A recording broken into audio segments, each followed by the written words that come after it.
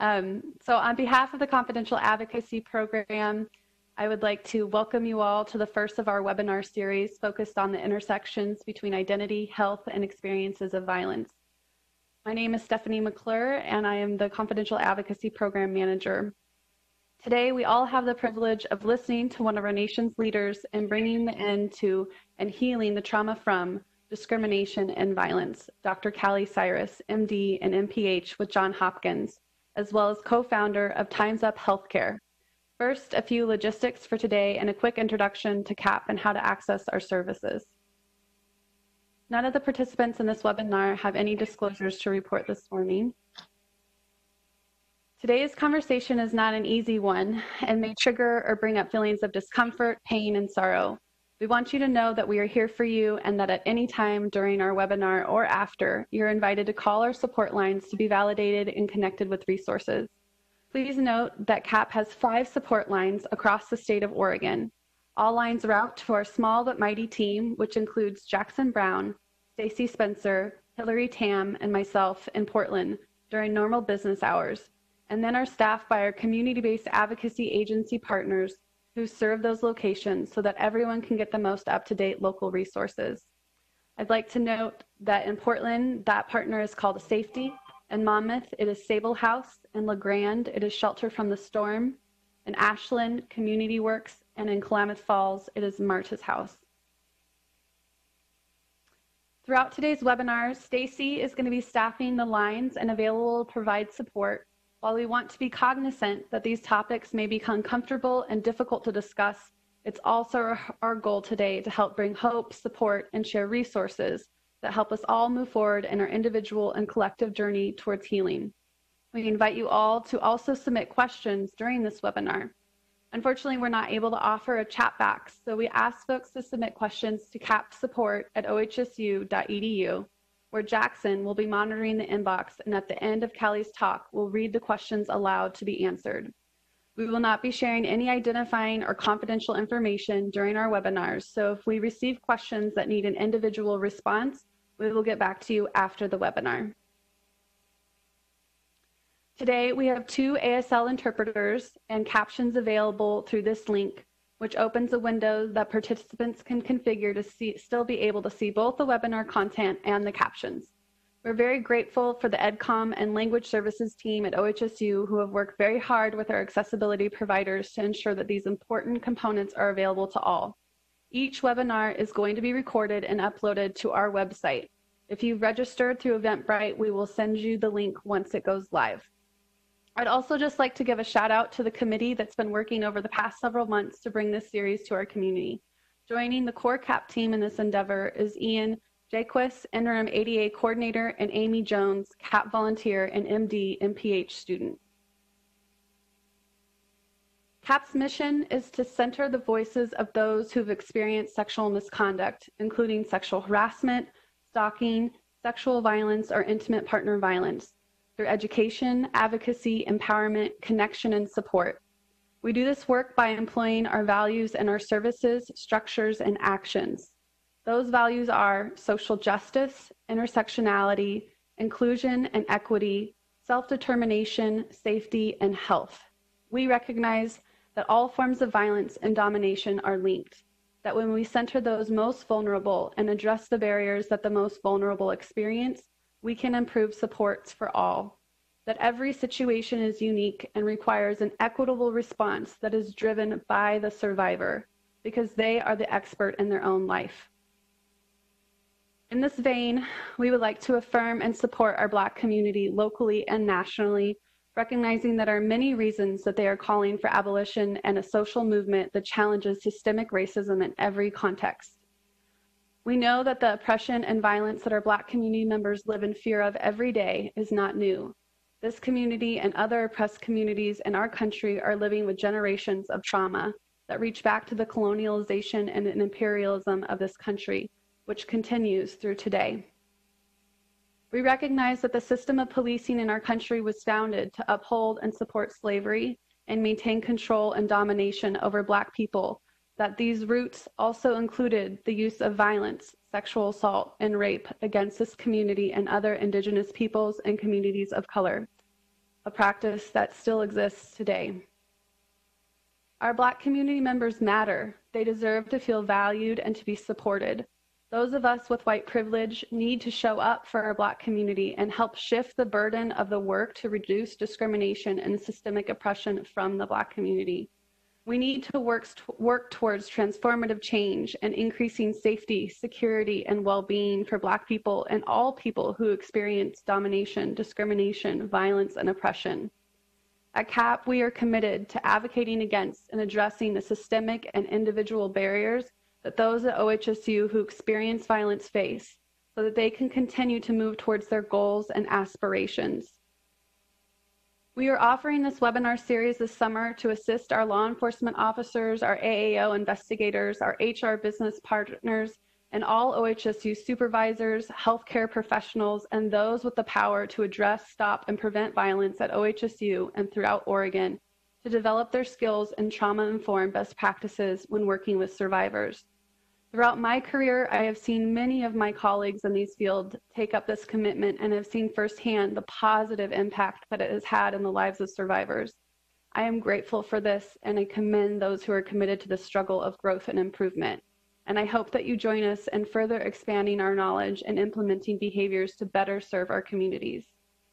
There's a lot that we can do to help improve support systems for survivors. If you're an individual who works within the systems that are set up to serve these populations, chances are you have seen how the system falls short. You can see areas for improvement. You are positioned to be able to advocate for strategic changes. This is both an individual responsibility and a systems level responsibility. We must recognize that this is a time to step up individually and improve ourselves, but this is also a time to step up to help our colleagues and partners in this work to grow, improve, and be held accountable. Our community as a whole needs to hold our institution and our own departments accountable and work to end all forms of violence that they impose, support, and help to flourish. This is a time to envision a new model that embraces trauma-informed care, meets our diverse communities' needs, and helps people to feel and be safe.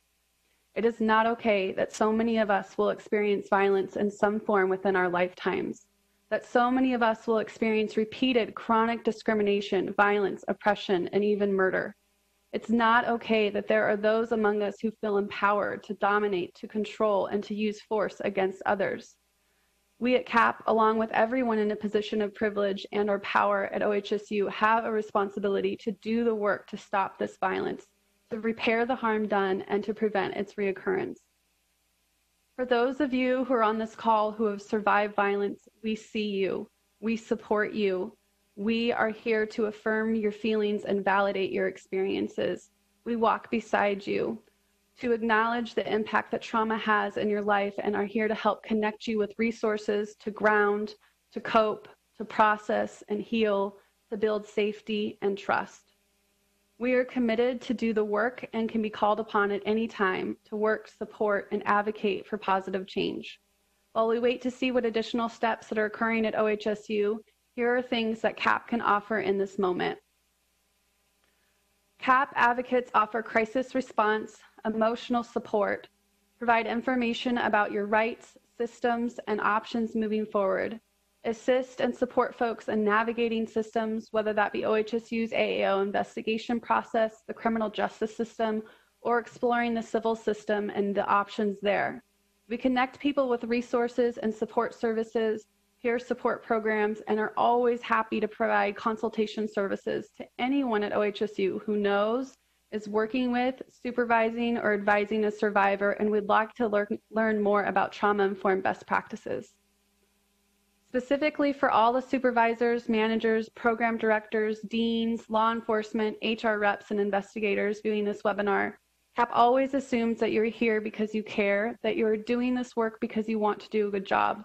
You are all in unique positions to have a huge impact on the lives of survivors at OHSU. Your actions may be the difference between a student being able to stay in school or stay at work and achieve economic freedom from their abuser, between creating a safe environment or a hostile one. Your actions may contribute to the trauma a survivor experiences, or they may lessen the impacts of trauma and help survivors to build healthy relationships and learn to trust others again. You have the power to help OHSU to reduce and eliminate institutional trauma. Now, as always, we have an opportunity to grow, to learn, and listen, to sit with other people's truth and consider our own positionality and how we can individually and collectively together help to address the issues and the structures that enable and lead to the perpetration of continued trauma and violence against the communities that we are here to serve. I'm grateful to be surrounded by colleagues who are committed to doing this work. I also know that we can and must do better. CAP is here to support you as well, and we are happy to have these hard conversations, to talk about best practices, to share the knowledge that survivors have helped us to learn over the years, so that you can better support the survivors who you are here for. We invite you to reach out to us, to include us, to work with us as we continue to do the things we need to do to grow and become better advocates. With the support and direction of Dr. Karen Eden, along with Rose Gurtur, James Case of Mongoose Projects, and in partnership with 211, CAP released our Respect for All mobile app this winter for all OHSU members to have a resource to learn about issues related to sexual misconduct, how to access support, learn about reporting options, and how to connect with community-based services wherever you live. Knowing that often survivors tend to confide in friends, classmates, professors, colleagues, and supervisors before they report to law enforcement or AAO, we also created resources to help others better provide trauma-informed support to survivors and help navigate reporting obligations. We are very excited and extremely grateful for OHSU's financial support and CDI's partnership in helping us to expand our app to address racial discrimination. Recently, we received special one-time funding to address COVID-related impacts for survivors. We always have funds to help costs related to emergency housing, relocation costs, and safety and security devices, and child care support in particular cases. But these new funds have allowed us to also access gift cards to cover the cost of gas, food, and essential supplies. Please reach out to CAP through our support lines to get connected with these resources. CAP is also offering free virtual trauma-informed yoga for its members who've experienced any form of sexual harassment, assault, dating, or domestic violence or stalking at any time in their lives. Sessions will be on Tuesdays from 12:15 to 1:15 p.m. beginning June 30th. Sessions will be recorded and posted for later viewing. However, no participant information will be part of the recordings to ensure confidentiality for all. Contact us to sign up for that. We also are inviting all members who have survived harassment, discrimination, and violence to join our Survivor Voices project and collectively and anonymously assist CAP in advocating for survivors' needs and resources, build a peer support community, and help us to identify additional ways that we can support our community at large. If you have ideas for things that would be helpful in your own journey of processing and healing, we would love to hear from you. If it is possible through our funding streams to implement your idea, we will do everything in our power to make it happen. We invite any member of our community to help us in our mission to center and amplify the voices of survivors, as well as helping us to be accountable in the way we continue to build CAP over the next few years, to advise us and give us your thoughts so that we can do the work that will be most effective. I want to be clear, this is not a work group. CAP staff and volunteers will be doing the work. This is a space for us to build community and identify tangible steps and actions that can be implemented at OHSU to improve the emotional and physical safety and well-being of survivors and ensure that our rights are upheld and protected. We are also accepting applications for our Survivor Voices Advisory Council. The purpose of this council is to increase transparency around the Survivor Voices project, accountability for CAP and our work and OHSU at large, and to ensure that we are centering the voices of all survivors and that we are accountable to and further amplify the voices of communities who experience the highest levels of violence in our society: BIPOC, LGBTQIA+, and people with disabilities. We are particularly looking for members who are part of and have strong connections within these communities, are willing to contribute their ideas on the best approaches to advocating for these communities, are willing to help us with the development of structure and processes that we use in facilitating this project, and finally are willing to serve as an ambassador and promote the Survivor Voices Project and help us to increase the number of people at OHSU participating.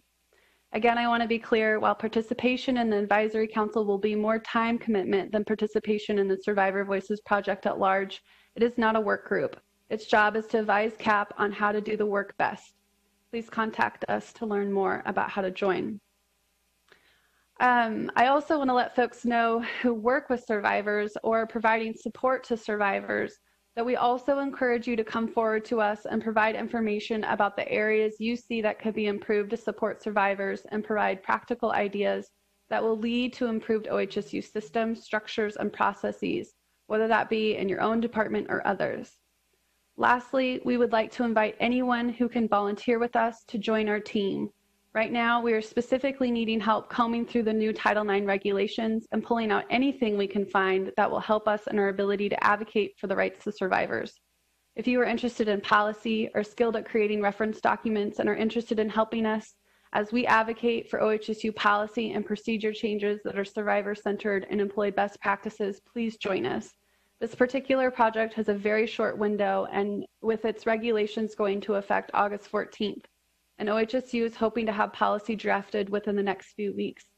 CAP also will have to amend our own policies and procedures as a result of these changes and would welcome volunteer support in this endeavor. Before I introduce our speaker, I want to provide one last invitation to take note or take a screenshot of our support lines and remind you that our advocate, Stacy, is available throughout this webinar to speak with. And also to remind you that Jackson is watching our CAP support at ohsu.edu email account to be able to facilitate a Q&A at the end of this webinar.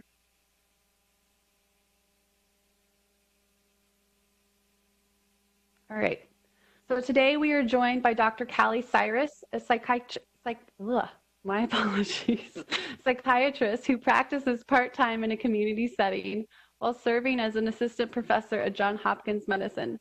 She has extensive background in diversity, equity, and inclusion curriculum development, which has included leading and redesigning of the Yale Psychiatry Residency Program's 4-year social justice and mental health equity curriculum, co-development of the RACE framework for responding to patient harassment, and groundbreaking standardized patient workshops to manage implicit bias in patient communication.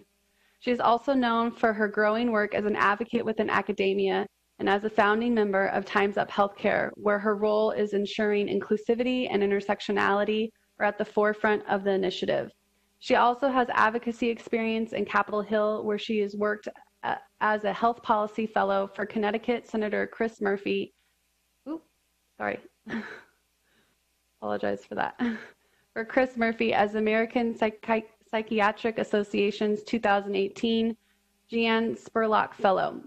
She offers consulting, coaching, and policy strategy around the issues related to difference through her private consulting business, Dynamics of Difference. Today, Callie will be speaking with us about the intersections between identity and health impacts of domestic and sexual violence. Welcome, Callie.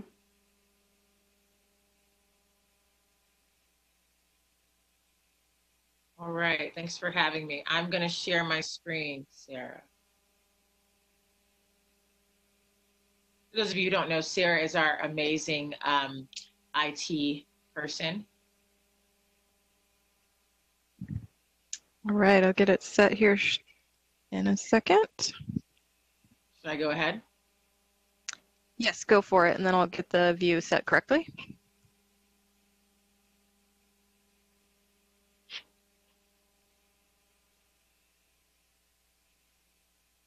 All right, I see your screen now, so should be good to go. All right. So as Stephanie, thanks for the introduction, mentioned, I'm Dr. Callie Cyrus, and I'll be talking today about how to think about the intersections between identity, health, domestic, and sexual violence. So the first thing I want to invite you guys to do is that this will be an interactive presentation. There's some software that I use where I'll be asking you all polling questions. They'll be anonymized, so I won't know who you are. There'll be multiple choice, there'll be a word cloud, and there'll also be sort of a fill in the blank.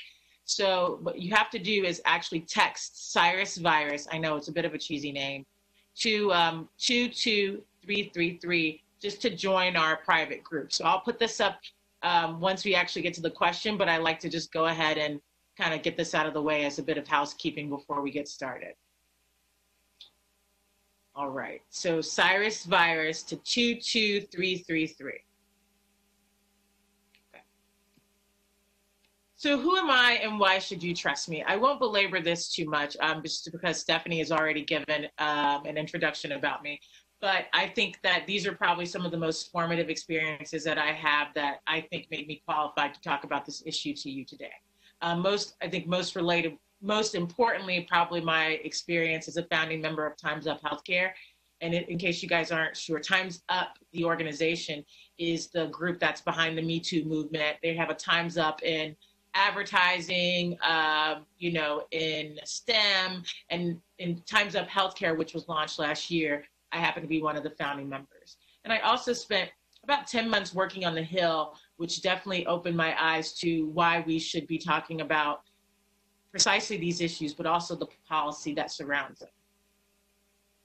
The first thing I want to do is just go ahead and acknowledge the moment. You know, for better, for worse, for someone like me, it's been a great time. You know, I've never had so many people who are actually wanting to talk about racism, sexism, all of the isms and transphobia before. It's unfortunate that it took not just the death of George Floyd and Tony McDade and Ahmaud Arbery and Breonna Taylor, but also just a number of other events to sort of kick off, you know, what I think has been another civil rights movement occurring in some of our lifetimes, some of them twice, you know, second civil rights movement. So I think that I want to thank you all for joining this webinar right now, and I'm hoping to sort of, you know, make it relevant to not just sexual violence, but also power and control-based violence, which includes the identity of race as well. So we're actually going to jump right into a question, and I'm intrigued to just know how much more often, I guess actually you probably can't see if this is here. You folks have been talking about the isms and phobias. And so let me escape this so I can actually get to the polling.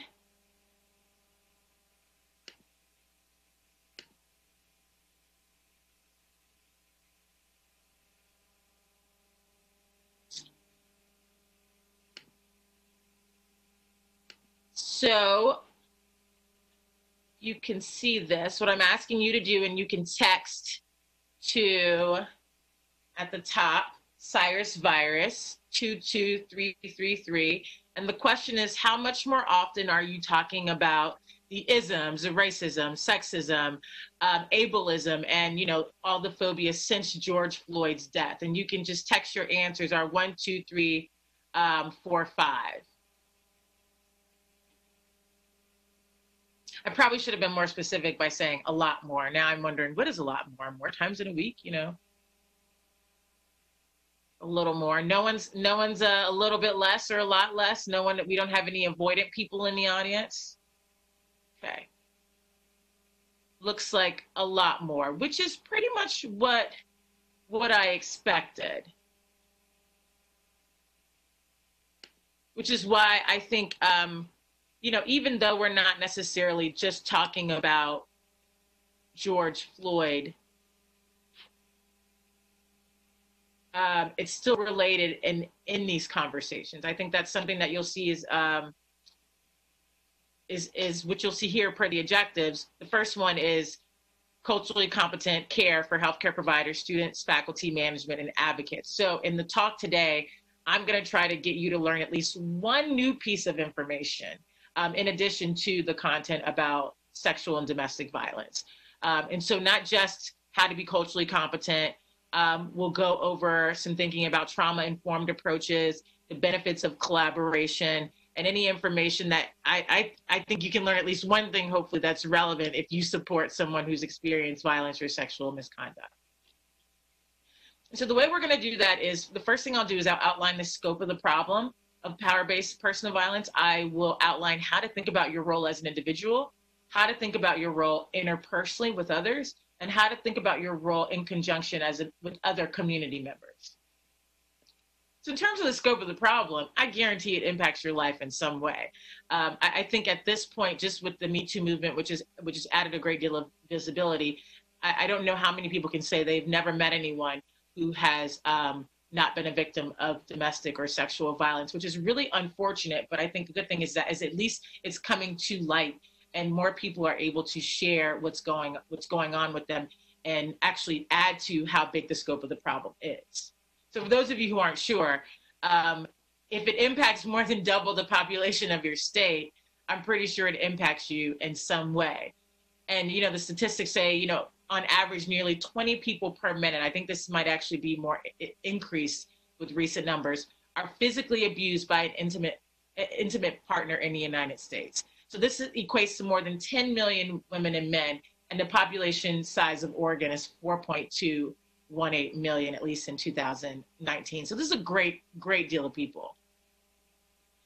If you don't think that was enough proof to that it touches your life, think about it in this way. On a typical day, if there are more than 20,000 phone calls placed to domestic violence hotlines nationwide, I'm sure there's somebody either in the audience or that who are responsible for answering those hotline calls, whether it be volunteers, whether it be students, whether it be JACs, or, intimate partner violence accounts for 15% of all violent crime. I know at some point we'll have some enforcement officers, policemen, or others who are responsible for responding to violent crime. So this impacts them.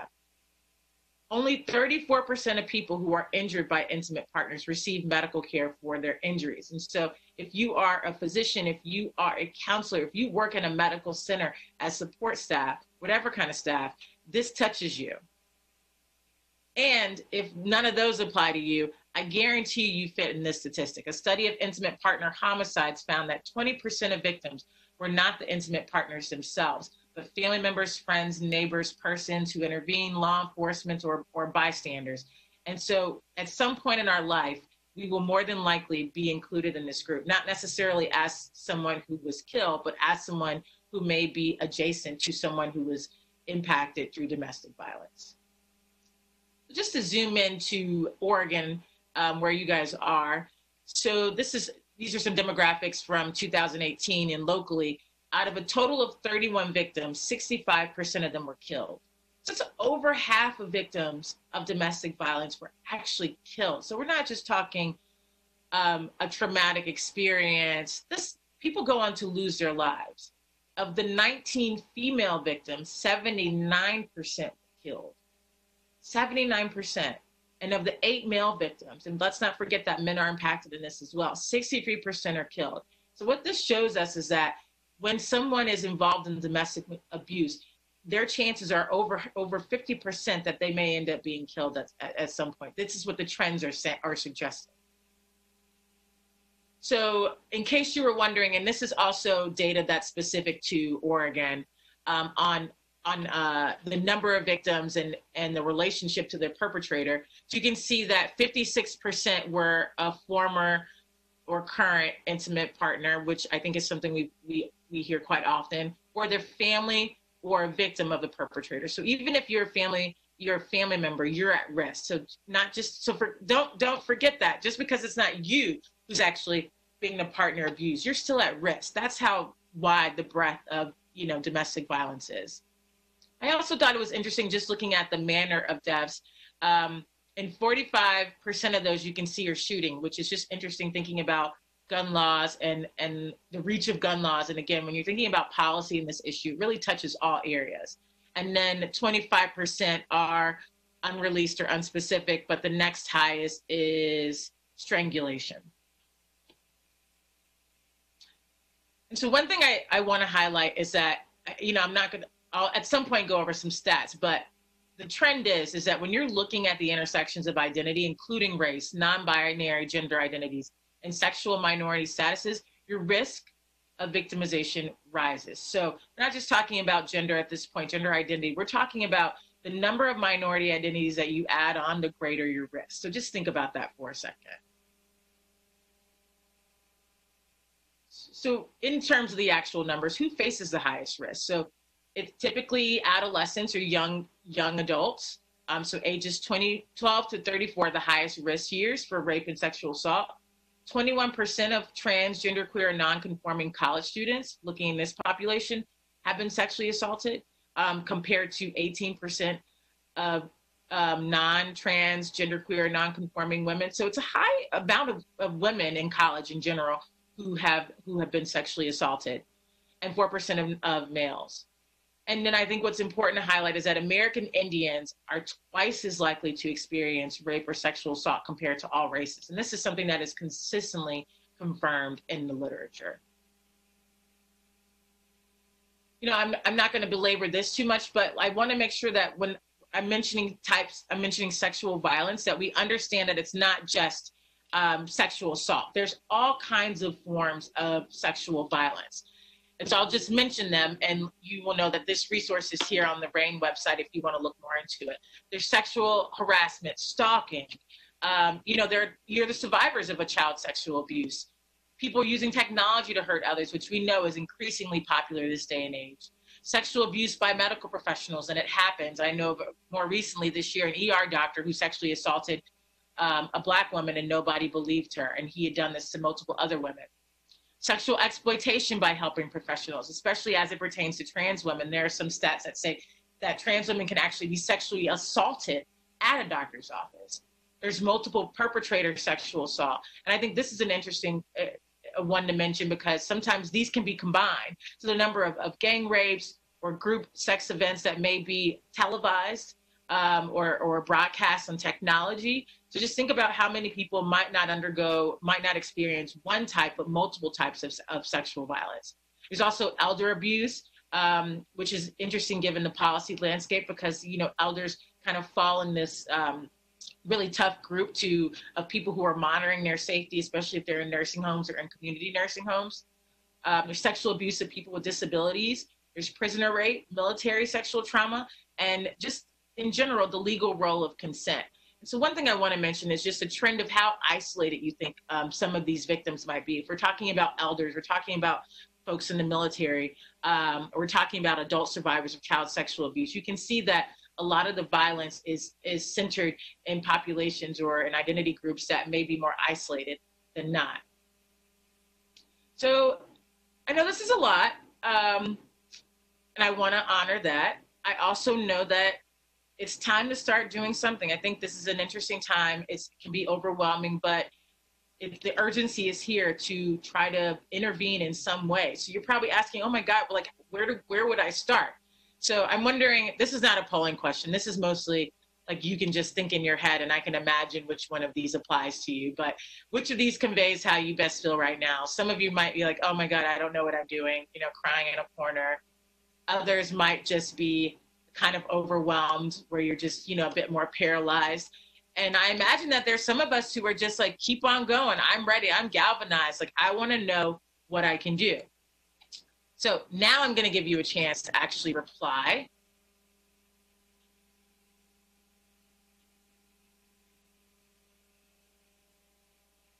And this question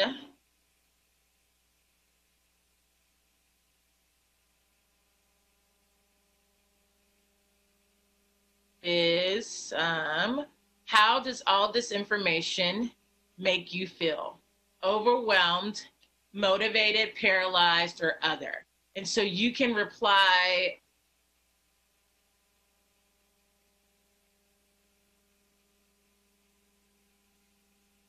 this one with, make sure I'm activated, with a word.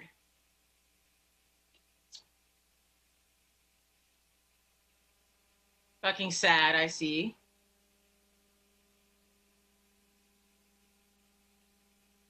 Motivated, okay. That means the bigger the size, I'm told with word clouds means like that, as more people are saying it. I'm glad to hear that folks are motivated. But exhausted, yes. I can tell you this has been an exhausting month for me, juggling between motivated and fucking sad, I'll say. Lucky, I think that's also a common feeling right now. I know Stephanie talked about, you know, what can you do with privilege? And I can imagine, you know, feeling like, you know, you may not be exposed to some of these things, and what's your role? Overwhelmed. I saw air. I'm not sure what the air is connected to. but maybe a breath of fresh air that we're actually talking about this. Determined, confirm that this existed. So all of these are valid. All of these are valid. And at some point, I hope that we can all kind of move to the stage of feeling motivated. Although as a psychiatrist, I want to say, I want you to be able to sit with your feelings, so I don't want to move you too quickly.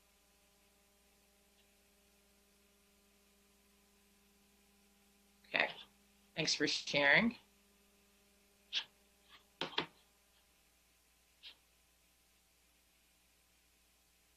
All right. So then, for those of you, especially who are motivated, or even if you're paralyzed or overwhelmed, how can you think about your role as an individual? And I'm going to take an approach that also includes my lens on diversity and inclusion here. So in general, the foundation of the way I think about difference and how to intervene is using a public health approach. And so this is a pretty well-known model. It's a socio-ecological model. And it essentially is, I think the value of this is that it shows that no one problem is just a problem of that person in isolation. We're all really impacted.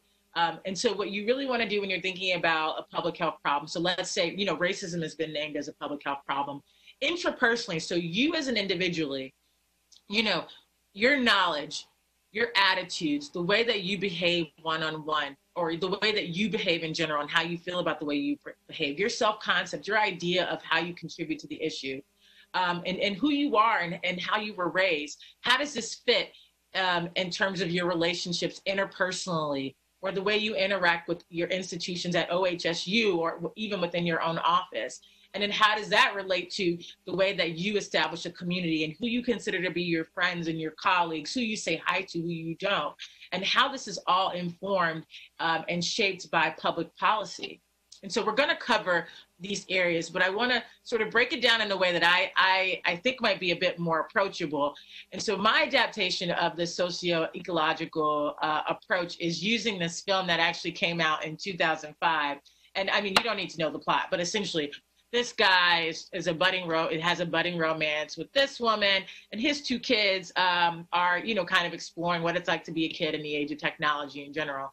But the title, Me, You, and Everyone We Know, I think is fitting for the way to think about this model. So we don't have to go through each category, but essentially the way I'll break it down today is how to think about you and your role in terms of me. So me, how do I think about me and my role in this? You, in terms of, how do you think about the person who's across from you? Or how do you think about your partner? How do you think about your friends? How do you think about other individuals in relationship to you? And then everyone and everything we know, I think is, encompasses institutional factors, community factors, and public policy. So we're going to start with the me right now. So we're going to talk about identity. And a question I get is, well, I'm a white, a straight man. Why does my identity matter? And so identity is incredibly important, one, because we all have identities, plural, and the way we sort of define our identities actually dictates who we see as friend or foe. We tend to stand up for people who we perceive are like us, and we're actually conditioned to protect our own. The problem is that we need to start protecting everyone. So I want to hone this in, is that we actually are conditioned to stand up for in-groups. And there are a number of reasons. So biologically, we're wired to help our own. In studies of volunteers, and they've asked them to donate, not even their own belongings, but asked to donate some sort of reward that was, or item that was given by the experimenters to a person who they perceive to be in an in-group. Let's say you're a student, would you like to donate this to another person who's a student, or someone who was, a non-student or in an out-group? And they found that when they did brain imaging, that the part of the brain that lights up to reward, this is also the part of the brain that lights up when folks take drugs. So it's very reinforcing. It makes you feel good. Lit up when people donated to people who were perceived to be an in-group. So think about this. We actually have to work hard to not just stand up for in-groups, because we're biologically, we get more reward when we do favor or give something away to someone who we perceive to be like us. Not just biologically, but also sociologically in our system. in our social systems and in historical systems. So if you think about this, the government, the judicial, the executive, and the legislative branch were all created to sort of be, checks and balances on each other. But at some point in time, either through the judicial branch and its ruling on Dred Scott that, he's still a slave despite, living in a free state, the executive branch, the president, who might have, in this case, Woodrow Wilson, segregation is not a humiliation, but a benefit. And then also you have Congress enforcing the Jim Crow laws and the Black codes. So you can see that there are social reasons why you may be predisposed, and not to take responsibility off of you, but that shape why you may not want to give to a group that doesn't look like you. In this case, Black people.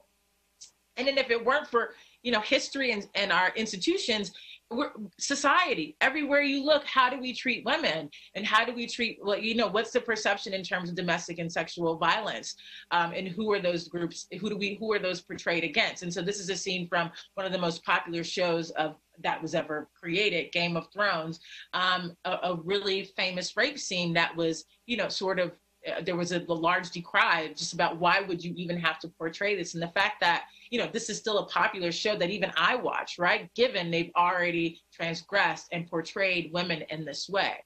But again, these are all reasons to reinforce why we actually have to work hard to stand up for folks who don't look like us. I mean, also, psychology shows we use shortcuts to judge who's a friend or a foe. So not just biologically, institutionally, also through society, we also in our brain, to get through the day from A to B to Z, you can't, super analyze every interpersonal interaction, every decision.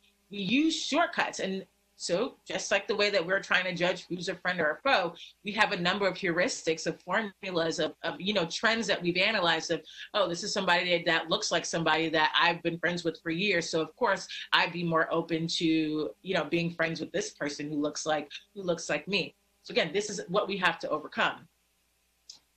And then our shortcuts are imperfect with respect to meaning. So even when we do use our shortcuts and we get used to them, and sometimes they're right, they may not always, be right with respect to the values that we have.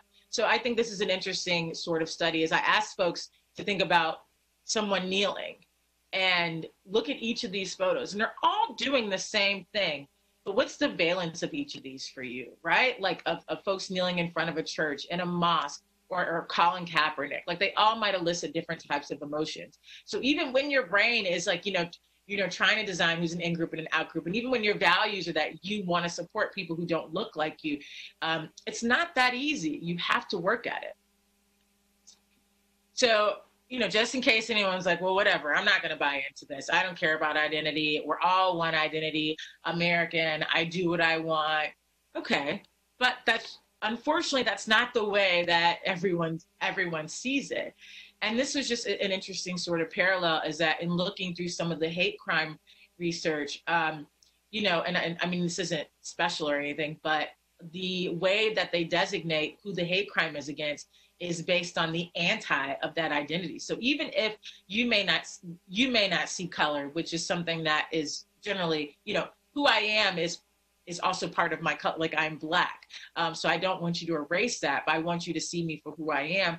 And there are people who unfortunately see me for who I am and do not like me just for that reason. And that's how the rest of the world categorizes us, for better or for worse. I don't like it necessarily. I'd like to be perceived for my personality, but that's just sort of the way that it is. And so we have to, even if you don't believe in using identities and categories, your brain is categorizing, and other people are categorizing to actually do harm. So just in speaking through some of the hate crime statistics, I think it's important to share, just to sort of loop in this aspect of not just I know we think a lot about gender or gender identity in terms of sexual violence, but race and how other identities play a part. This is some information about the motivation for victims of single bias incidents. This is in 2017 and 2018. And you can see that race and ethnicity bias is the highest, followed by religion. And I think that this is important to think about, because in this work of trying to be an ally and be supportive of folks who are involved in domestic or sexual assault, is that you can't erase their other identities. And that violence might not just be occurring for the reason of their gender, but for other reasons of their identities that, again, they can't necessarily control or should not be targeted for. I also thought that this is interesting, is that in case you're interested in where they occur, most hate crime incidents occur near residences, homes, highways, sidewalks. And why I choose to highlight this is that this is why it's important to be an ally and important to be a member of your community who is open to everyone, is because you never know. Like, this is how close these incidents are. It could be your neighbor. We're so close to, you know, someone who might be experiencing these kinds of incidents. And so this is the hate map from the Southern Poverty Law Center. And I've chosen to highlight, you probably can't see because I'll move my face here.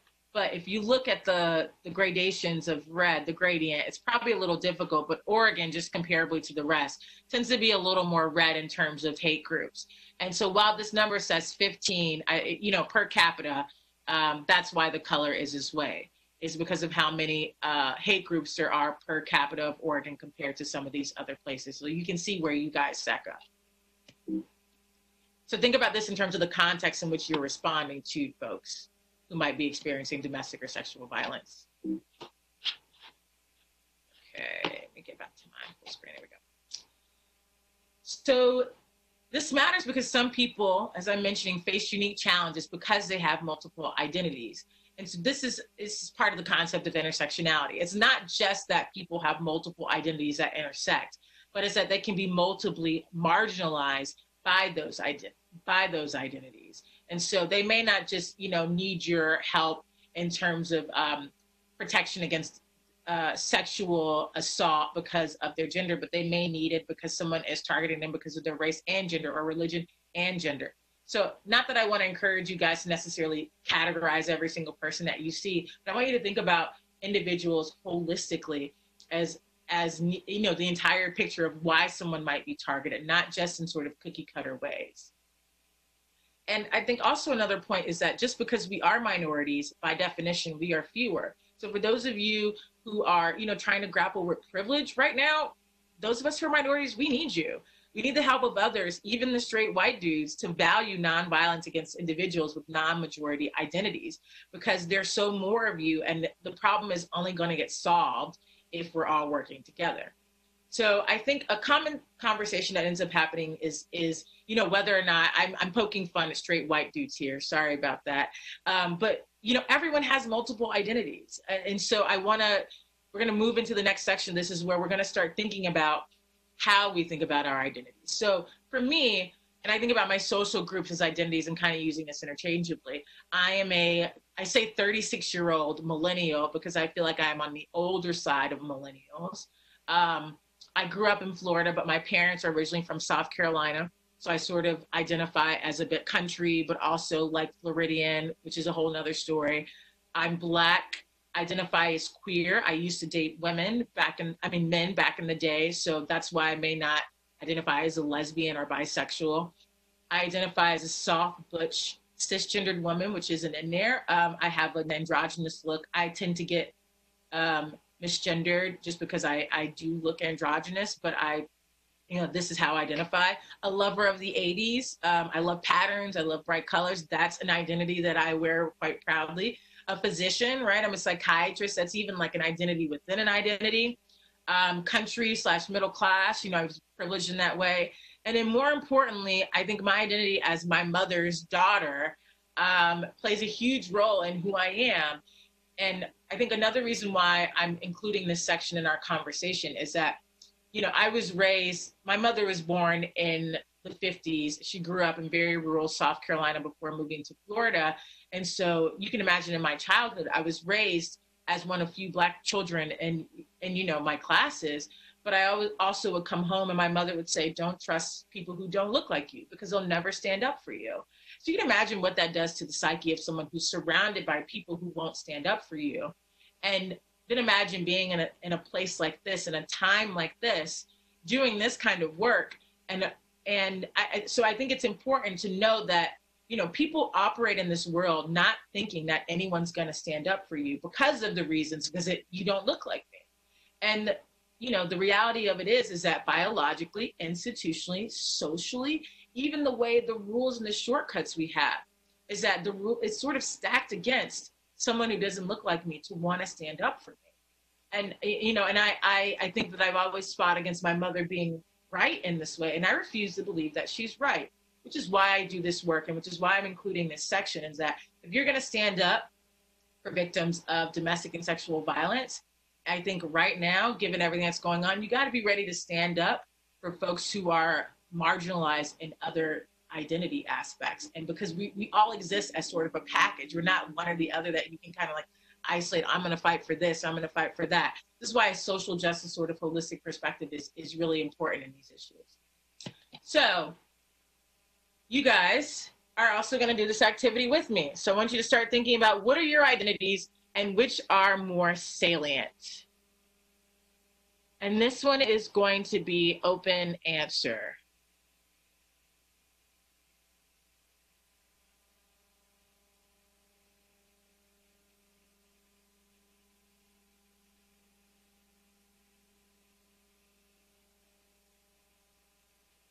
So what are your top two most salient social identities? Make sure I'm activated here. Strong, woman, queer. Keep in mind that this might also sort of, change depending on the day, the week, what's notable in the news. Atheist, white, which whoever wrote that, kudos to you. I think often we forget that, white is an identity. Queer, female,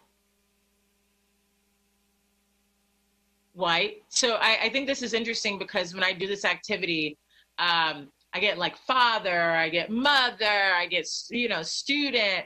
And I think with everything that's going on in the news, race is a really a salient identity. Comrade, see some of you are going to get into the communist thought, given politically what's going on, very interesting and important. Female nurse, yeah, teacher. Disabled and queer, again. Christian redhead, yeah. And so I think Christian redhead is an example of identity that I think is an example of intersectionality that's really interesting to me, is that people don't necessarily think of, when you think of racism against Black people or homophobia, thinking about hate against Christians or hate against redheads or dislike against these groups is not something you think about. But that doesn't mean that if you are Christian and redheaded that you don't experience that. So that's why I HAPA, immigrant, sister, white woman, why I think it's important to do this exercise and for you as an individual to think about what your identities are and when they're most salient, is because that's the way that you're walking around this world. You may be being categorized that way, but you're also carrying, the way that you might be labeled and not included or be an out group. So you have these experiences. And so because you have these experiences, research shows that some of the ways to reduce your bias is to actually put yourself in other people's shoes. So thinking about experiences where maybe you've been the out group and you felt judged or you felt persecuted. And I know that it's kind of tough right now to talk about this because it seems, they call it like the privilege Olympics, right? Like which identity is the worst? Which one is like most oppressed? And I think that it's, as a psychiatrist, I know that I value the hurt that everyone experiences, right? Like we all go through hurt. It's just a matter of which context. If we're talking about color of hair, then I think we can all acknowledge, if this is the thing that somebody who's redheaded might have a different kind of experience than someone who's brunette. And so this is the way I want you guys to start thinking about identities, especially when folks come to you for support, to find out, was there something else involved in the picture that contributed to what happened to them? So I thought it'd be useful as someone who's constantly thinking about their identities, just to give you an example of how often and where I might feel part of an out group. And these are obviously not like, I don't know that I feel like I'm going to be, have violence against me in these areas, but where I feel uncomfortable, like I don't fit in. And I'm acutely aware that like I am not a member of an in group, and where I am like, you know, watching my back just a little bit to make sure I'm okay. So gym locker rooms, like, again, I've had people sort of look at me like I don't belong in the women's locker room. Like, imagine I'm not trans, I'm not genderqueer, how this must be for our trans and genderqueer folks. Meeting new patients, I worry that they're going to doubt my expertise because I'm Black or because I'm young. Work meetings, you know, I worry that this is like where I trigger my being extroverted. Most people don't speak up so much. Like, I worry that I'm going to say something or bring up race that no one else is going to want to talk about. Electropop concerts, you can imagine there's not a lot of people who look like me at like electropop concerts. Sometimes meeting my straight white friends, I don't know what their politics are, if they're going to bring up something that's going to make me upset. Religious or all white communities. I don't know why I slashed that there. I think that's an after. I'm sorry about that. All Black communities, you know, there's even politics within the Black community. How do you know, how I'm perceived in terms of all of my identities, just even though I'm Black, like it's just not, you know, you're not automatically accepted all the time. Fancy dinners, you can imagine that someone who likes to wear pattern and 80s clothing isn't always welcomed into these places and feels kind of excluded, and in galas and black tie events. But I think I probably worry about being an other. This is pre-time of COVID when I was out and about a lot more, at least 6 times a day. So you can imagine that's anxiety provoking. And that's not me worrying about being, having sexual violence against me, right? Like, so think about how many times people might actually be worrying about these kinds of things. So this is not a polling question. I just want you to sort of think about this to yourself, but how many times do you feel threatened or anxious in a space due to your perceived status? And I usually do this activity. I just have folks raise their hand once a year, once every 6 months, once a month. The usual answer I get is once a week. But I'm always astonished at folks who get once a year. I imagine, just because of our initial question, that this is much more often now. Maybe not the threatened or anxious, but at least like how many times are you acutely aware of your perceived status? And so what I want to do is, I'm not going to take a full 2 minutes, but I'm going to take a 1 minute of space where I'm going to be quiet, but I want you guys to just sort of think about where you might feel like part of an out group. And again, I think this is important. And then not just where you might feel like part of an out group, but how you think that, you know, your experiences compare to members of who have opposite identities. So you can think about like what your day-to-day is like and how someone who has an opposite identity might fit into that. You can think about moments where you feel like you're an out group and how someone with the opposite identity might even feel more uncomfortable there. I just want you to sort of think through what it might feel like to not have the privilege or not have, that sense of safety for someone who doesn't look like you, like what that must feel like. So I talked a little bit over that, so I'm gonna count 30 seconds for you guys.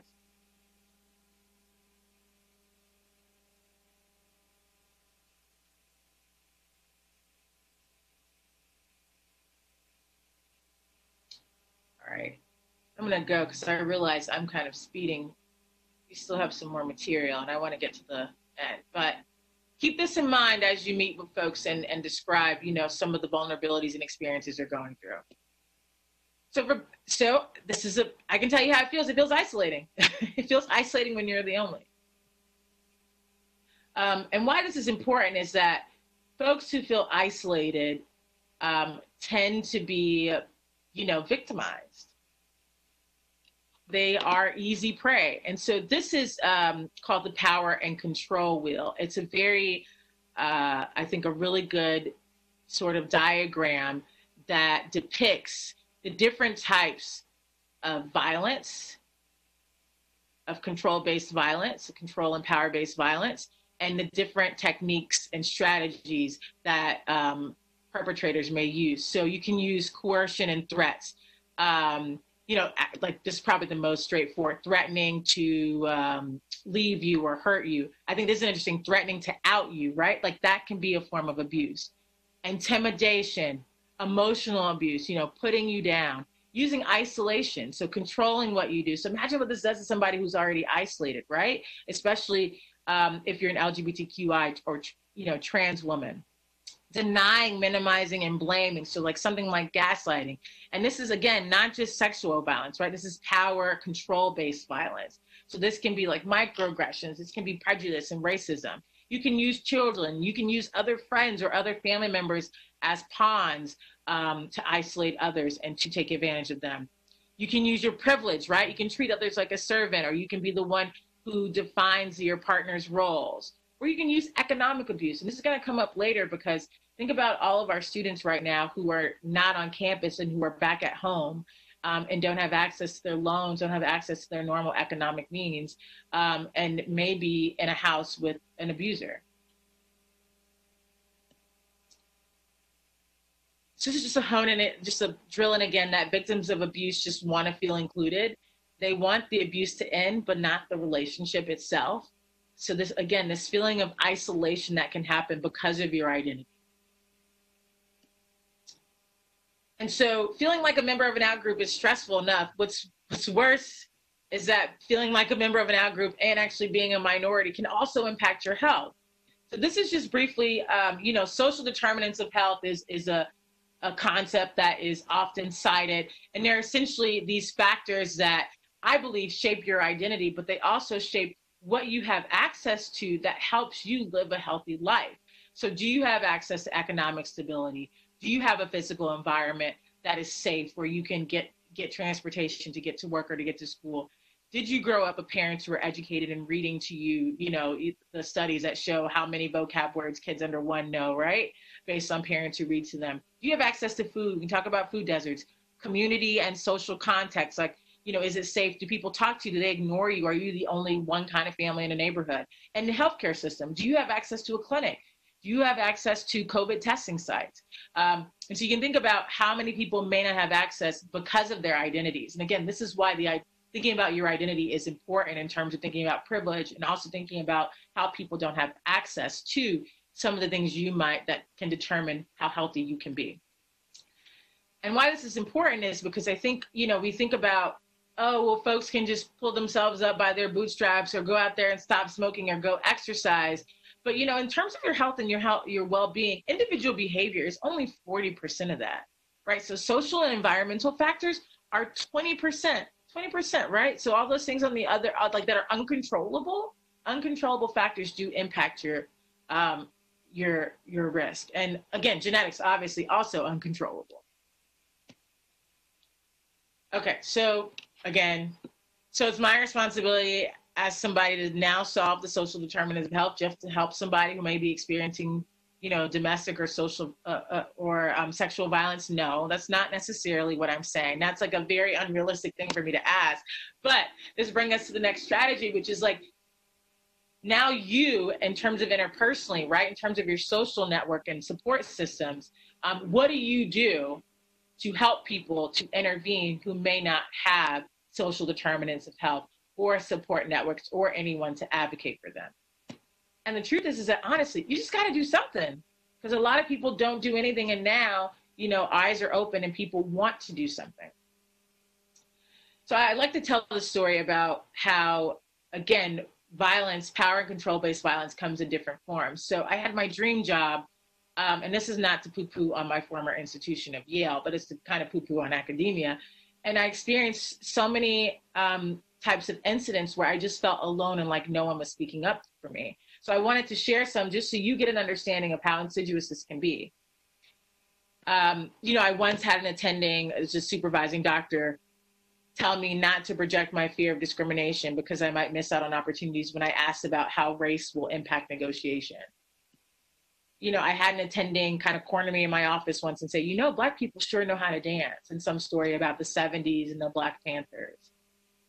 A peer told me that they didn't understand why we kept recruiting students, mainly people of color, who had such low test scores. And then junior trainees often sought my advice about perceived negative treatment from this person as a supervisor. So these things don't just happen kind of in isolation and don't have other impacts. During a rotation, I had co-interns agree that a senior resident was treating me unfairly. And I actually broached this conversation because no one said anything. I was told that, you know, they were laying down the law because I was scary. And I think what's the hardest is that I wasn't alone when all of these things happened. So again, I want to underscore that this is not, you know, sexual violence, right? But on the scale and on the spectrum of emotional, economic, physical violence, violence is violence, it hurts, right? Again, depending on your identity, depending on the context, depending on the severity, these things hurt. We need advocates. We need people who are there, right? So if we all agree harassment is bad, assault is bad, it keeps happening and it will keep happening. But what stops us from actually doing something about it when we see or hear about it? So this is one question: why don't we do anything when it happens?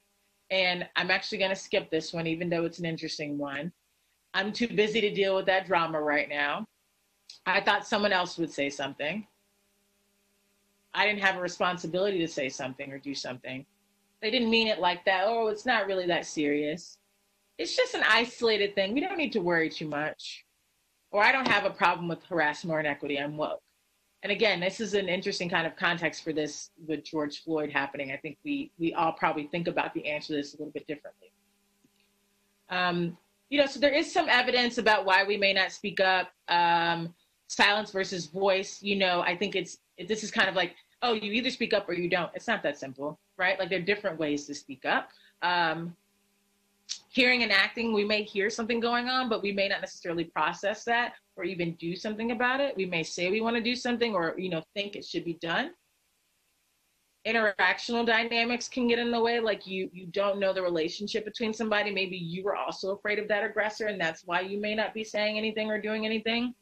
Whistleblowing versus bell ringing. I think we think like, oh, you see some sort of violence happening, you have to go out, call 911, go or jump in, right, and save that person. Versus bell ringing. There can be more subtle forms, and you just have to sort of ring an alarm or get people's attention so that they know to step in. Or personal factors, right? And so these are some evidence-based ways to actually reduce your bias. And I think this is in terms of seeing people as out groups and overcoming that. So one is just checking yourself, right? Like checking your privilege. Don't be afraid to check others, especially your friends, families, right? But don't get assaulted. Sit by that intimidating person. So this is, you know, expose yourself to people who don't look like you. And then think about why that person you think that person is intimidating, and does it have to do with institutional social norms or how you've been sort of socialized? Say no to color blindness, right? Or say no to blindness of identities, or thinking that we're all the same and we have all the same privileges. And learning and listening, right? Like actually going out there and doing that education. Don't make somebody have to educate you, or putting yourself in someone else's shoes. And if you see something, say something. So most importantly, actually try to do something about it. So now for strategy 3, everyone and everything we know. This involves institutionally, community, and public policy. And because this is like a lot, the way I've thought through how to work on this is actually by using a case. So let's say the case is going to be about Annie. And Annie is a fictional character who's going to show us why victims of power and control stay in relationships and need us as allies. So Annie is East Asian. She's a cisgendered woman who started her first year at OHSU last semester. She's first in her family to attend college. She identifies as bi. She does not come out to anyone, especially her parents who are devoutly religious.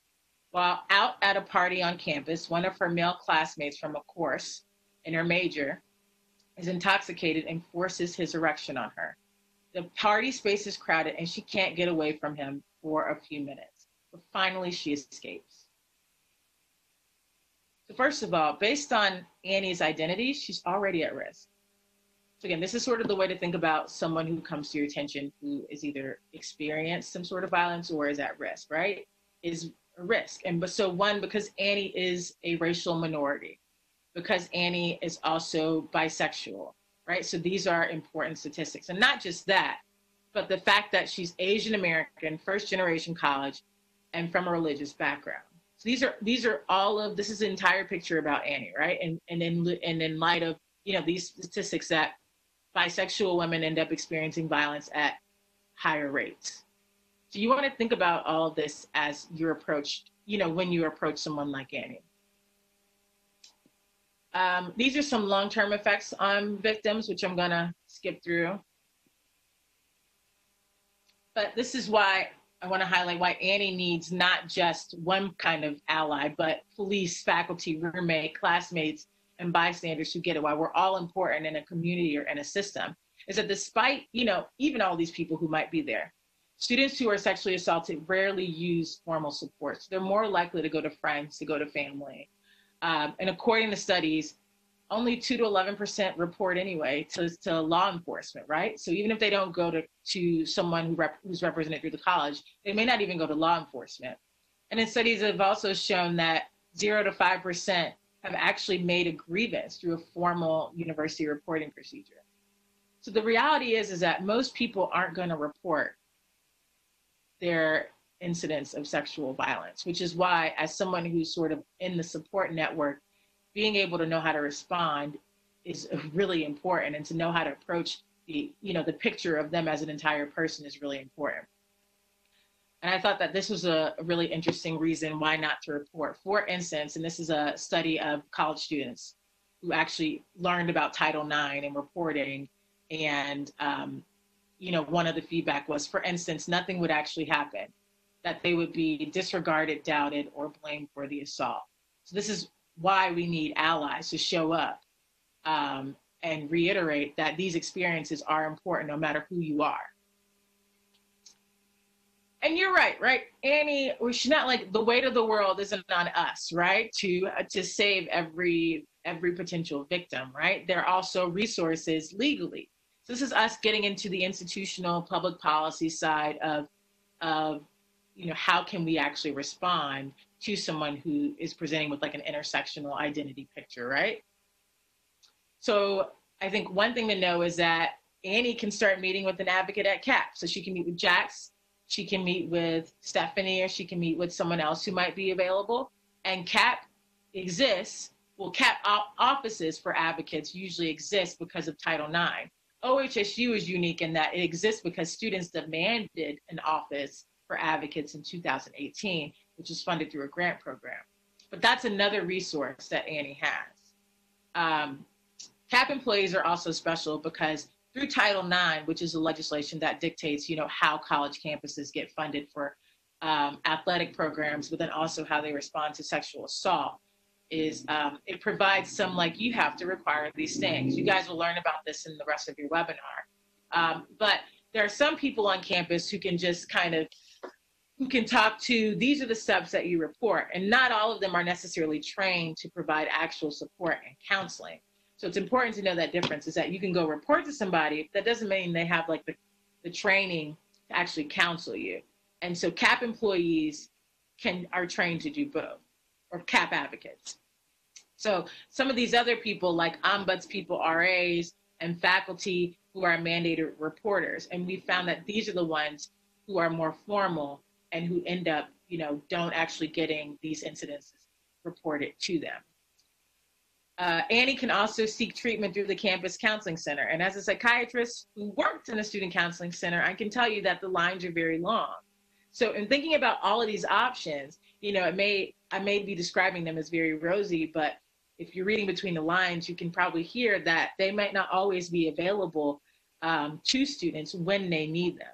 That's important to keep in mind, because then where do you fit in?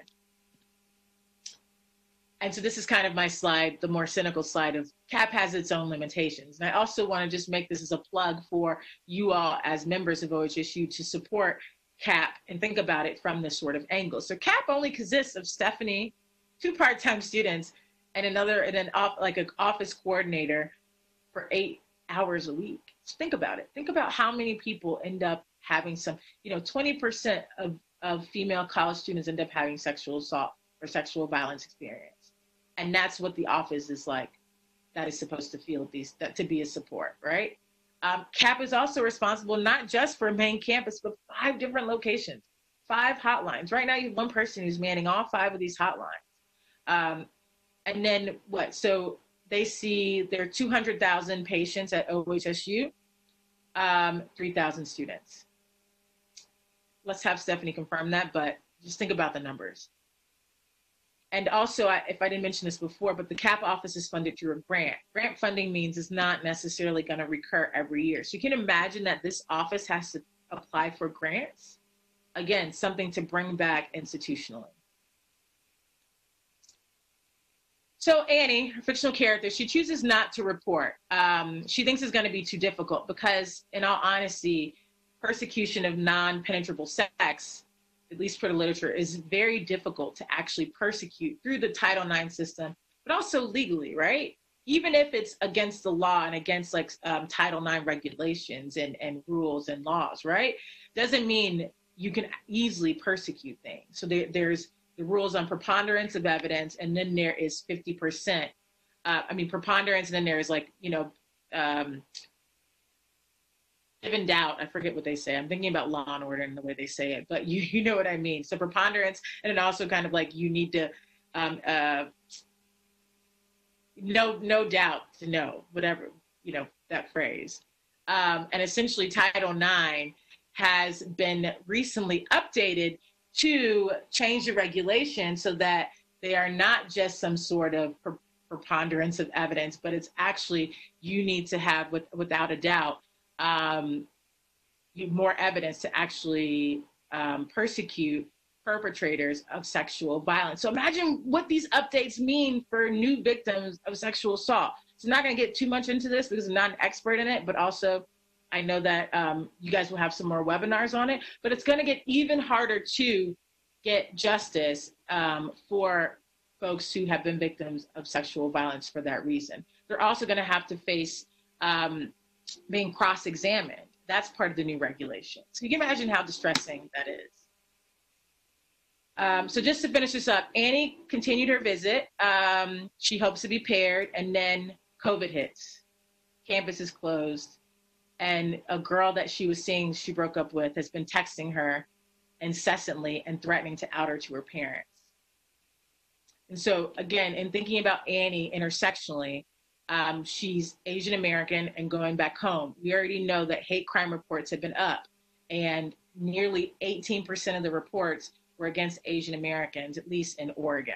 So that's something to think about when Annie is coming to you for support.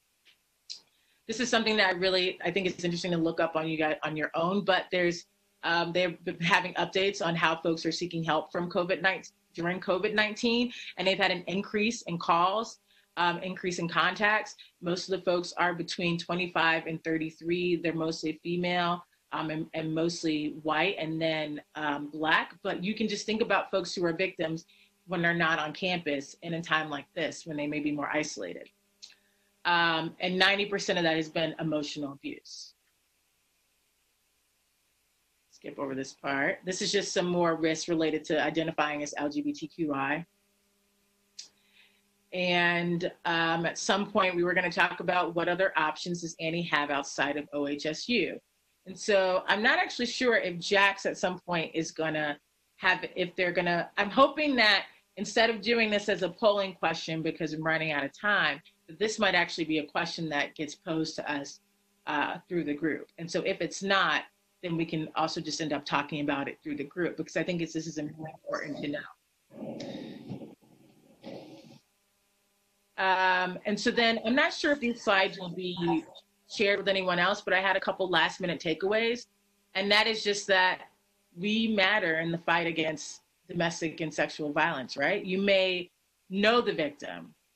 You may be a friend, a family member, or a professor, right? You may forge a connection with this person before the event actually happens, and that might make a difference. Wouldn't you rather sort of build up your skills of empathizing across difference by then? Also want you guys to remember that when you are responding, the strategies I recommend is, one, establish safety. Make sure that person's not still in an unsafe environment. You also want to establish emotional safety with them. You might want to make sure that you are the one who's pursuing the therapeutic alliance.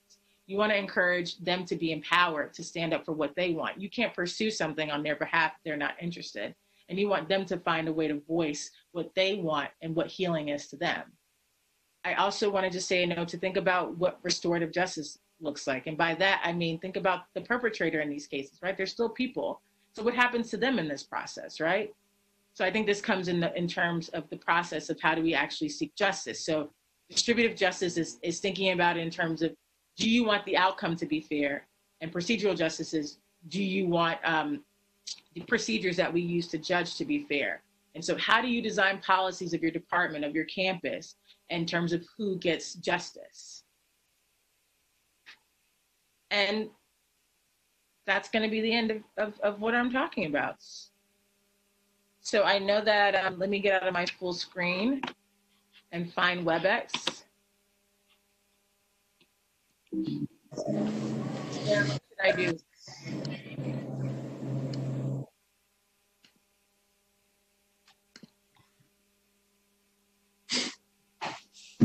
I stopped sharing. Cool. I have a few questions for you. All right. Can you hear me okay? I can hear you.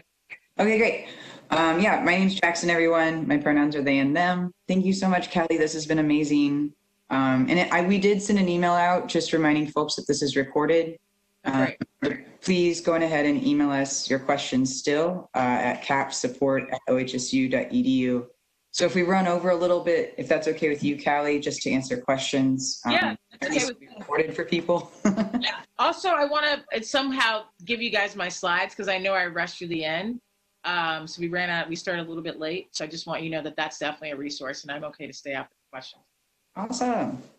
So yeah, the first question I think is relevant to the example you gave at the end in terms of supports when an individual is not in the workplace that addresses the PTSD and trauma that came from the workplace environment, or maybe was they went through some re-traumatization in the workplace environment. So like, what do non-OHSU work resources maybe look like? What are your thoughts on that?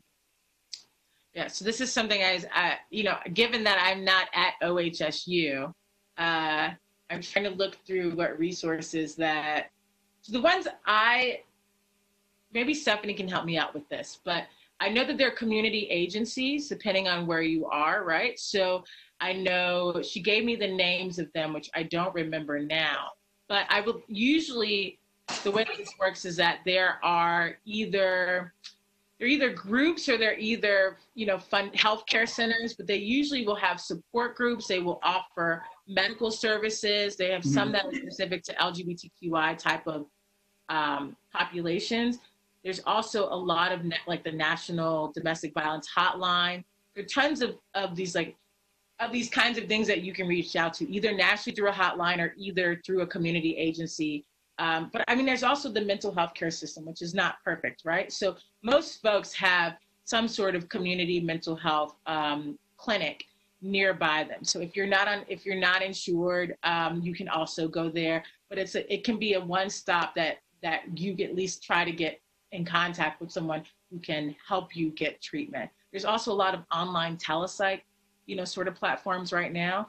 But I think that if you are someone who is a student, who is now not a student, I guarantee you, if you reach out to the office, they're not going to turn you away, and they'll help you find folks who are in your area. And I see Stephanie is chiming in to rescue me with this one, as I see. You're on mute, Stephanie. Can you hear me now? Yeah. Great, thank you. I feel like I'm in a commercial. Can you hear me now? Yeah, I appreciate that. There are a lot of resources within OHSU and outside of OHSU. So if you're a student at OHSU, the Office for Student Health and Wellness. If you're an employee, we have the Employee Assistance Program and the Residents and Faculty Wellness Program as well. Outside of OHSU, CAP can refer you to a variety of folks, as well as those offices have folks in private practice that they typically refer folks to as well. Additionally, I would just also mention that in the civil side of supports for survivors, there's a program called the Crime Victim Compensation Program, which does help to cover costs of medical expenses, including counseling for folks long-term related to trauma they've experienced related to sexual misconduct in some way. CAP advocates can help you apply for that program and get access to that funding, and then they will automatically just pay any sort of medical expenses that come from that. And so if you wanted to access services outside of OHSU, there are options available there as well. Thank you for rescuing me before I pontificated any longer. All right. Next question. Yeah, thanks for showing where you needed allies in the workplace and beyond to stand up for you. And I guess just curious if you have examples that you'd be willing to share of how someone, specifically a colleague with a more privileged identity, has stepped in and supported you, or even interrupted oppressive behaviors aimed at you, maybe from a patient or another colleague in the workplace. Yeah, so I think where this works, I have two examples, and I'll be quick about them. First, and they're low effort is what I'll say. So these are things that can be easily done by anyone. And so the first is amplification. I think this is something that is made a bit of a splash in terms of a catchphrase, but it's essentially, you know, women tend to get ignored in meetings, or you say something and then some man says it, and then it gets picked up as the idea. But I think something that's happened with me in a meeting where I'm more junior, and that's the way I've seen it in my identity, is not because I was a woman, but as I was more junior and felt more quiet about what I was saying, is I brought up an idea that nobody really seemed to care about. And then minutes later, some other junior colleague of mine who's a guy brings up the idea and gets sort of heralded as this big idea. But then immediately, sort of right after he says it, a senior colleague who's a man says, actually, Callie brought this up. And so I think that's a really easy way to sort of just be an ally, is by saying, oh, by the way, Callie brought this up first. And I think she was saying that we should try to do X, Y, Z. So it's actually, when you see someone whose voice is not being recognized, and you see that then it's recognized, you know, the next time around, is you can go back and give that person credit, because we all want to get credit, especially if you're more junior or if you're someone who doesn't necessarily participate. You want to get credit for your ideas. I've also had allies. I think you bring up a really important point. Like, what about when patients are after, you know, if, let's say I have an incident where a patient is either calling me a name or is being aggressive. And so the way that I've experienced a sort of best sort of allyship is, you know, if I'm trying to handle it because it's my patient, I'll have someone not necessarily come over and take the responsibility away from me, but come stand with me. And so together we try to calm somebody down, and not just like, oh, go back to your room, patient XYZ, but patient XYZ, why would you say that to Dr. Cyrus? How do you think that might make her feel? Do you have an apology for her? And so I think the moral of the story is not just kind of correcting it, but like the net positive on that is actually going above and beyond to say, wasn't that a good idea? Or doesn't that person actually need some sort of, like, not repair, but like, let's not just correct it, but do, like, you know, a little bit better to say, we see you in addition to helping you. Thank you. That was awesome. And I guess the next question we got was, I feel like whenever we report these things, nothing ever happens other than the person who is being discriminated against or harmed gets retaliated against. And it seems that a lot of us are scared about the implications for our careers. And do you have any ideas on what we can do about that? Yeah, I think that this is a really tough issue. And as somebody who was often kind of speaking up and feeling like nobody else did, I imagine how scared people are to actually report, especially because, you know, repercussions can be quite bad depending on what kind of institution that you're in.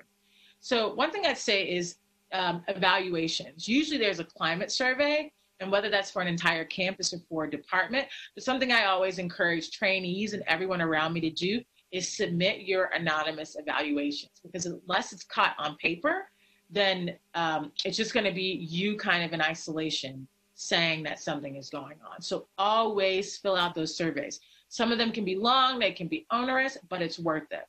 So not just you, but try to encourage everyone you know who's also seeing these things happen, because there's power in numbers, right? So I'm assuming that you're not able to actually get someone to kind of stand up with you. And so I think if, again, let's say you're the only person who's trying to say something. I think confidential conversations are really important. So we happen to, at my institutions, I identify who my ombuds people are because they're Title IX, confidential people. They're mandated reporters.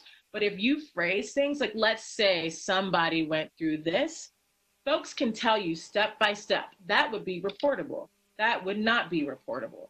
I had a racially sort of microaggressive incident happen to me that my Title IX person actually talked to me through how to file an informal complaint on mistreatment. And so I think they're excellent resources to have. And number 3 is also, I think, is you can't do it alone, but you have to be true to yourself. And so I think that if there's a way to voice or maybe get involved in revamping the reporting system, I think that's something. I know that one initiative I saw happen in my former institution is that we completely revamped the reporting system such that the first person who got the news was not like the program director, but an administrator who got training on how to respond and actually reach out to you to say, do you want me to broach confidentiality? Do you want me to report this? So actually able to ask for permission before it just goes to the person who knows everything. So I think increasing anonymity and how you want things to be reported. So get involved policy-wise. Cool. Thank you. And I think this one I tried to ask at the start. It kind of touches on my very first question that came in, but it takes it a little bit further. Like, what mental health resources are available for folks who experience discrimination in the workplace, and coaching opportunities available specifically for POC folks to participate in self-healing when they're not in the workplace that might address PTSD and trauma? Yeah.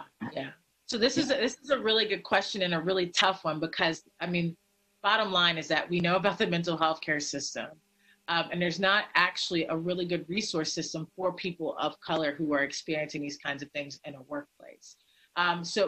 But knowing that, what I'll say is, one, so if you're a student, you have access to student counseling. If you're a faculty, there's usually EAP where you can get support, or you can also use insurance. There's also a lot of therapists who don't take insurance. I recommend going to psychologytoday.com, putting in your zip code, and seeing who can take you. I think the second part of this is also with COVID-19, insurance companies are covering telepsych at higher amounts than ever. And so I happen to be on one of the platforms, but there are other platforms out there where they have psychiatrists where you can actually pay per session. Like it's like $39 a session or something like that. So that's mental health care. If you happen to know folks who are uninsured, I know that through COVID-19, a lot of states have expanded their access to Medicaid. Like you can kind of go and get emergency access to insurance. So that's on the therapy side, right? I think in terms of the other resources, that's a tough one. And that I think what I would recommend is the way I found support, and my colleagues I know have found support, are through linking up with other people of color in your institution who are either on that spectrum of race, right? So they may not necessarily be Black or Asian American, but linked up with the other minority identities, whether that's the LGBTQI+, whether it is one of the other racial minorities, but find allies who may be looking like they're unlikely allies in other places. So I would find those other minority groups on campus to see if there's anyone there who kind of coach you through how to have a stronger voice. And that's probably would be easiest if you find a group that's the most vocal. You can find out some of the strategies that they've used. Also, I mean, I hate to say it, Facebook. Facebook has so many different groups right now. Black women in medicine, Black women in English, they have all of these groups where you can find that support, and people are pretty vocal on there, actually. And so across institutions, I think would be my other. So I don't know if you've gone to any conferences recently. I know it's a little bit daunting to actually reach out to people you've met at a conference, but I've done it a few times, and I'm surprised at how quickly people get back and willingly to actually be supportive when they don't know me from literally anything. So I think that you have to start looking in areas. If you're talking about something that's a little more insidious and a little more harmful, I'd reach out to, this is where CAP can also be useful, is that because they're familiar with Title IX regulations, which doesn't just cover sexual trauma, right? It covers like discrimination, gender discrimination, and Black women and minority raised women are covered under this, and men too. You know, not to have a binary gender with this, but I'd reach out to folks who know the resources on college campuses. There's also, if it gets to that, there are a lot of lawyers who offer confidential advice. I recommend the Time's Up Legal Defense Fund. Let's say you're having some workplace discrimination, you're not even sure if you have a case. Sometimes lawyers will give you confidential feedback. And then they might be able to direct you to folks that they know. But finding coaching is the kind of thing where you just kind of have to look it up. Like the times that this comes to me, I either can kind of provide that coaching informally, or I know enough women who've gone through this where I kind of do a one-on-one setup. So feel free to reach out to me, whoever you are, if you'd like more advice on that.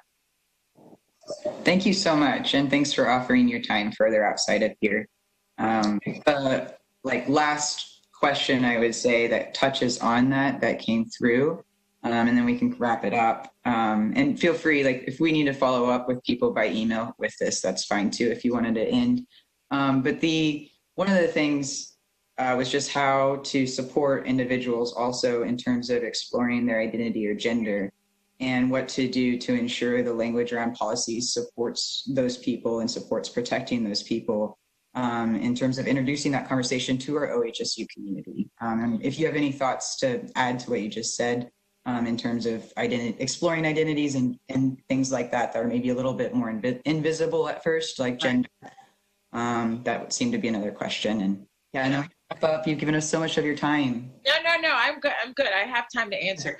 I think that there is strength in numbers is what I will say. It doesn't, I think, a squeaky wheel can get the grease, but there's also strength in numbers, especially if you are a student who's paying tuition, if you are a faculty who's part of a union or not part of a union, or, a faculty member who has departmental support. If you have access to a hospital in addition to a department, like an educational, so there's the, hospital side versus the educational side, and then there's always an office of diversity somewhere. It's called something different everywhere, but there's always an office of diversity. I also want to recommend that office to the question before. But what I recommend is there's strength in numbers, and also sort of getting the ball rolling and getting these things on paper really early. So voice your complaints either in the survey, or go talk confidentially to the person who runs the office. Just give them some feedback. But, being able to have folks who are not just you, but present, a different side of it. So the more people they see who are experiencing the same issues, so they can't say, oh, that's just the Black group on campus is experiencing that. It's like, no, the Black group, the white group, the genderqueer group, everyone is experiencing it. And a lot of the times, to be quite honest, everyone's experiencing it. If you're experiencing it and you know two other people who are experiencing it, people we talked a little about how it's people are nervous and there can be repercussions to speaking up. But once, folks sort of know there are ways to work with others who might be afraid to speak up, to work as a team to get that to happen. And why I say reach out to folks who may not look like you, or the issue you're talking about is that they are stakeholders. Somehow figure out how your issue impacts everyone, or who the players are involved, and get them involved, because that makes it different policy-wise. And so I think this also touches on the question about identity, and that, you toe a line, even in going through what are our different identities and labeling them. We tend to use the categories that we know, right? But yeah. all kinds of identities that you don't know about. If you're like the swing dancing guy, you're the accordion person, right? And so I don't want you to get cut off, but I just got told we will get cut off in 1 minute. So you never know who's an ally. And so just approach them openly. Assume you don't know anything, and just start with open-ended questions. Because even though you might assume you know somebody's identities, you really don't know. Thank you. They ask questions. Thank you so much, Callie. Thank you to everyone that helped make this come to fruition. We look forward to seeing you at our next webinar. And thanks to the team. Sorry for running over. Thanks for having me. No, you do not need to apologize. We had technical difficulties. Thank you so much for the extra time. All Thank you, right. Kelly. You're welcome. Bye. Bye-bye.